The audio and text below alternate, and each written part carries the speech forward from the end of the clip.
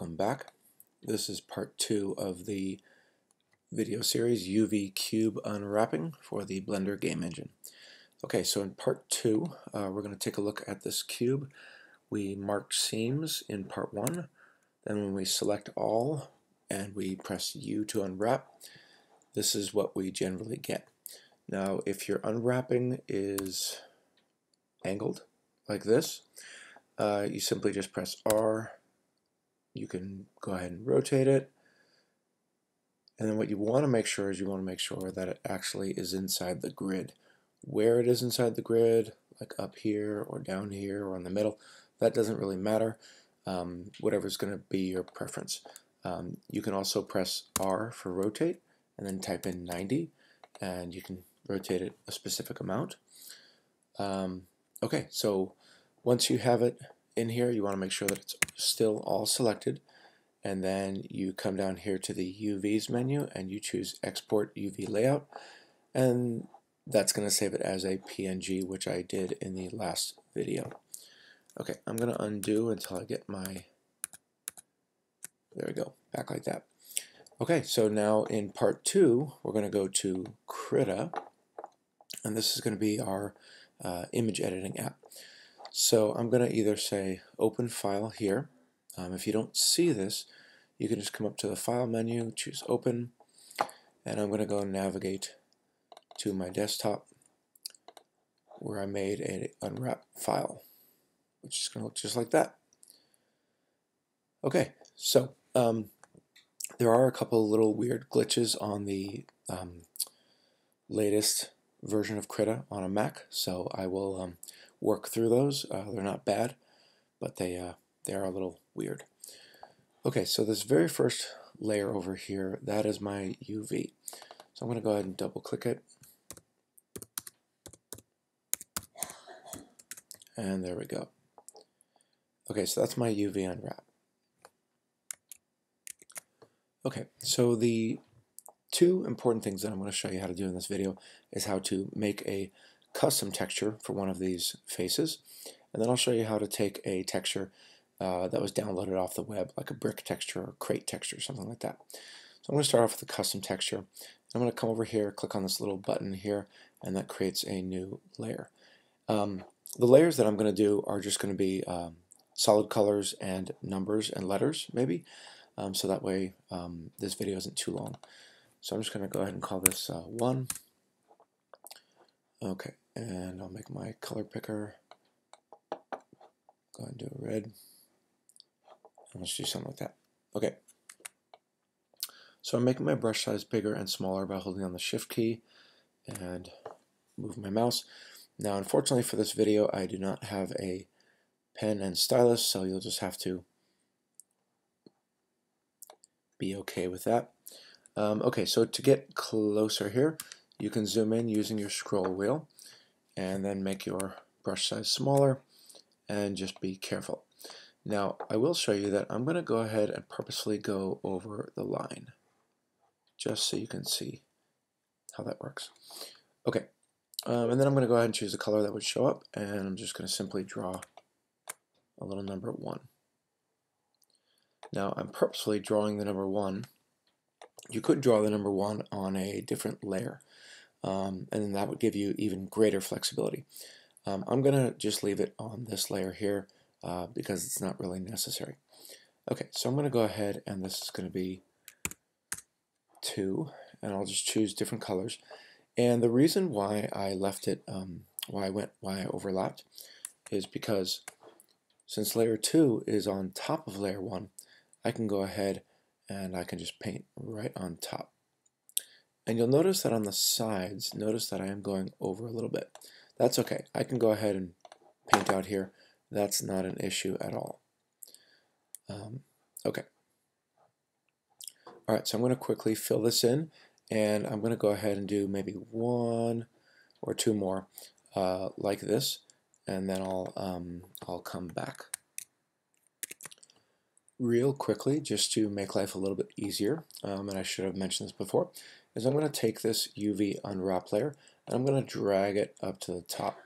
And by dragging it up to the top, of course, I can see my lines, so I can kind of see where things are going. and then of course I can trim back. You just have to really make sure that you're not painting on that layer. So just be mindful of that, and you'll be good to go. Okay. A fantastic little tip that Krita has is that when you are brushing, let me select layer 3, this yellow one here. When you're brushing, on a Mac you can hold down the Command key, and that will be the eyedropper tool. So I can sample this magenta. Now I've got this yellow here. I can press the letter E, and that will turn any brush temporarily into an eraser, which is great. So I'm not actually changing tools. I'm still in the brush tool. It's just up here, this is the erase mode turns on, and I'm good to go. So cleanup is a little bit easier, and then you just press E again, and now you're back into brush mode. Okay, so there are my terrible drawings there. Okay, so I'm going to show you, I'm going to take this yellow face here, and I'm going to purposefully just spill over into the number 2 face, just so you can see what that's going to look like.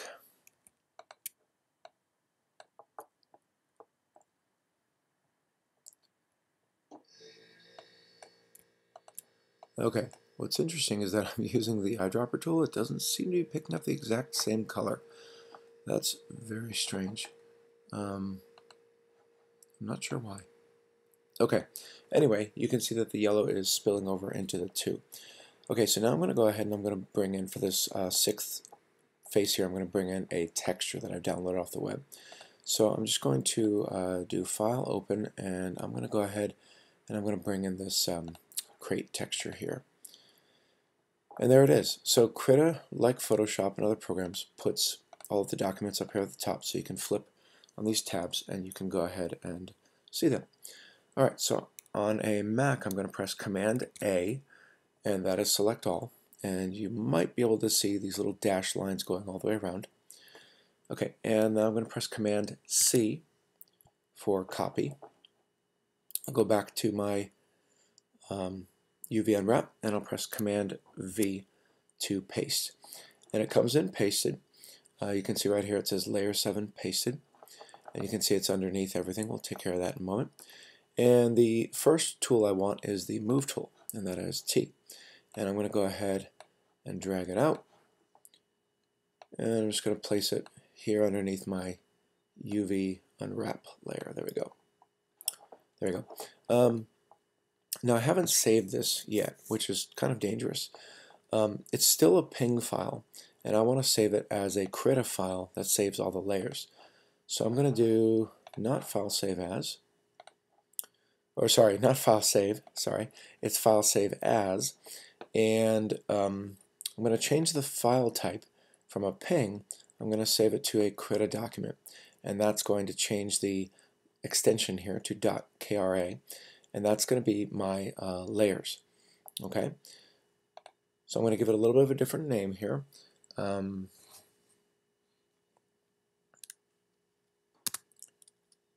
just going to call this one, I'll just add in the word layers there, just so it's really straightforward. And I'm going to save it to my desktop again. Okay, so this is my master file that will actually allow me to come back in here and change all the layers. And you always want to save yourself a layered version. Okay, so I put the bottom left-hand corner right there in the square, and then I'm going to come over here to this tool over here. It's called the Transform tool. And when you do that, you get little control handles here. So I'm going to hold down the Shift key, and when I hold down the Shift key, I'm going to drag the top corner, and I'm going to go ahead and just drag it in. And when you hold down Shift, it keeps the same height and width. That's called aspect ratio, and that makes sure that it doesn't stretch and distort. Now if yours isn't working, you can lift up on Shift, and you could do something like this. You just want to be careful of distortion. Okay, good. Once you're done and you feel like it's pretty much all set, you can click on another tool, and there you are. Okay, so I'm going to go ahead and just do File Save. I've saved the layered version. Alright, so now I'm going to leave Krita open just in case I need to come back to it, but I think I'm ready. So I'm going to do File, save as one last time. I'm going to change it back from a Krita document back into a PNG, and this time I'm going to change the name just so I know, and I'll just add in the word final now. So it's a final PNG. Hit save. All of this is fine, and I'll hit OK. Alright, so in one more moment I will go back into Blender. Alright, so we're back for the very last part, and this is how to get the image back into Blender. So we've already done the toughest part, which is the unwrapping. We don't have a material though. For UV unwrapping, you have to have a material and a texture, so let's take care of that. I'm also going to change my 3D viewport from wireframe to textured mode, so we can see that right away. So you can either press Z and choose material or texture, or you can come down here and click on this little pop-up menu and choose material or texture. I've got material here. Okay, so I'm going to go over here and I'm going to come to my material panel, and I don't have a material, so I'm going to say new, and I'm just going to call this I'll just call this number cube.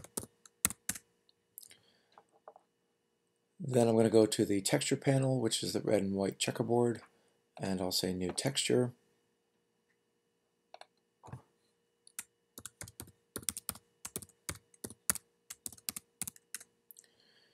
Okay, and I'll call it number cube text, and I'll scroll down here and come to this category here called image, and I'll choose open. And if you're having a tough time, or you're just tired like I am, and you're having a tough time reading all of your images, or if you have a lot of images, right up here you will see 3 little squares, and if you choose the 3rd square, which looks like 4 little squares, you'll actually get an image preview of your images, your textures. So it's really nice. Just going to go ahead and double click, and you'll see that it pops in nice and easily. Now it's not showing up here in my UV window, so how do I do that? So I'm going to come down here and you'll see 3 buttons, open, new, and then you'll see this little image browser right here. And if I click on that, it'll show me basically all of my images that I have loaded up. And I'll just choose that, I'll zoom out, and there is my UV map. And here it is here as well. Now my lighting is not great, so I'm going to just tab back into object mode. I'm going to select my light. It's a default light, and instead of me fidgeting with the light and moving it around and changing it side by side, I'm just going to change the kind of light it is just for now. So I'm going to select the light. I'm going to come over here to the right and click on the lamp panel, and I'm just going to change it into a hemi light, and so that way it just it works. And then later on I can go ahead and change it back. Okay, so you'll see that my 5 is upside down, my 1 is on its side. You can see that the 3 is on its side. Things are not great, so how do I fix that? Okay, so I think the very last thing I need to do now is just fix these individual sides. So actually the 4 is okay. Alright, so I'm going to tab back into edit mode on my cube. I'm going to select the face. I'm in face mode now. If you need to get into face mode, you can either on the keyboard press Control Tab and choose face mode, or you can come down here and you'll see these 3 little panels here where you can choose from vertex mode, edge mode, and face mode. I'm in face mode and I've got the 3 selected, and you'll see the 3 is selected over here. With the 3 selected here, and I'm just realizing I forgot to do a step inside Krita. What I forgot to do was I forgot to turn off and hide my UV layer. So I think that's shame on me. I'm tired, and so I'm seeing it. Okay, well the good news is that you can't really see my UV unwrapping over here, so it's okay in this scenario. How to fix that though is that if I went back to Krita, what I should have done is before I saved it, I should have come over here and clicked on the UV unwrap layer and hit it just like that. That's what I should have done. And it also, notice how my crate is kind of lighter in color there. It makes the crate and all the colors look richer. So I'm going to go ahead and do that. So do it like that. I'm going to go ahead and do a file save as. Make sure it's I'm going to name it the exact same thing. So watch this. All right, so it's the exact same name. I'm going to go back to Blender. Now check this out. This is pretty cool if you don't know how this works. So I've got a new version of the same image texture. I've got an updated version. So if I come back over here to textures and scroll down here, right here under image, you'll see it says source. And under source, there's a little folder icon to load up a new image. But next to it, there's a little double arrow. And if I click on that, it basically just says reload, just like you're reloading a web browser. So there we go. And it looks better already. Okay, so how to rotate the 3. So now that the 3 is selected, I just come over here to my UV window and I press R and I can manually rotate it. And I can see what direction I need to rotate it in. Now I don't want to manually do this because that's not going to be very precise. So what I'm going to do is I'm going to press R and I can type in 90. And then I can just left mouse click to accept, and then there we go. Now if I make a mistake, I just went to the wrong direction. I could do R and then do negative 90, and then I could do that as well. Okay, I don't want to do that. Okay, so that's pretty much it. So now I just need to go around and select the different faces and just do R and type in, I'm typing in 180 degrees if you didn't see that. And there we go. And of course I'll fix the number 1. And just remember, type in negative if you find out you're going in the wrong direction. Okay, now if I decided that I did not like the yellow spilt onto the number 2, what I could do to try to fix that is I could come over here with the face of the 2 selected, and I could actually press S and I could actually scale this down and then grab it and move it over, and you'll now see that there's no yellow showing up at all. I could also come back into vertex mode. Let's see. Actually, I don't need to come into vertex mode. Sorry.